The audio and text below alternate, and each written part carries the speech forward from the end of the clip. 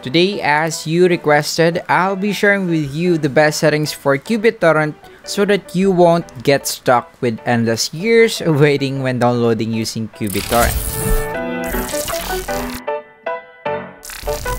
Before we start, just a short message from our sponsor. CDKOffers.com is an all-in-one website where you could buy affordably cheap software and games license keys. They offer a vast catalog on their site. Just simply look for whichever software games you're looking for. Click on the Buy Now button and you should be taken to the order confirmation page. I know their license keys are already cheap, but want to make it cheaper? Simply enter DUDE20, which is an exclusive discount code that will give you a 20% discount from your purchases. Then enter your payment details and you should immediately receive the key once the payment has been confirmed. After receiving the key, you can then activate your software or games instantly. That's just how easy it is in CDK offers. Plus, should you encounter any problems or issues, feel free to contact their chat support that will assist you instantly, well based on my experience.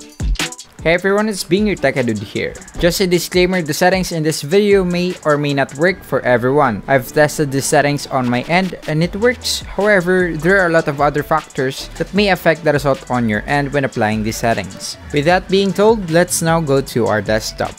Alright, now that we are on our desktop, let's now go ahead and open up our qBittorrent app. Let's maximize the app so that you could clearly see the settings that we are going to apply. Let's now go to the tools and go to the options. And on the options tab, we are going to the connection settings. Make sure that the peer connection protocol is set to TCP and UDP. The listening port, you can just hit the random button here. In some cases that you are not able to proceed with the download, it is possible that your internet service provider or your network administrator might be blocking that particular port. Hence, you are not able to proceed with your download. Next, we need to make sure that you use UPnP/NAT or NAT. Port forwarding from my router is currently checked right here, and for the connections limit, we are going to double this one. So for the global maximum number of connections, we are going to set this one to 500. For the maximum number of connections per torrent, set this one to 100. For the global maximum number of upload slots, set that one to 20. For the maximum number of upload slots per torrent, set that one to 4. And basically, we're done on the connection settings. Next, we are going to go to the speed tab and make sure that the global rate limits both the upload and download is not set right here, so it's not limited in any way. And also even the alternative rate limits, make sure to set that one also to 0.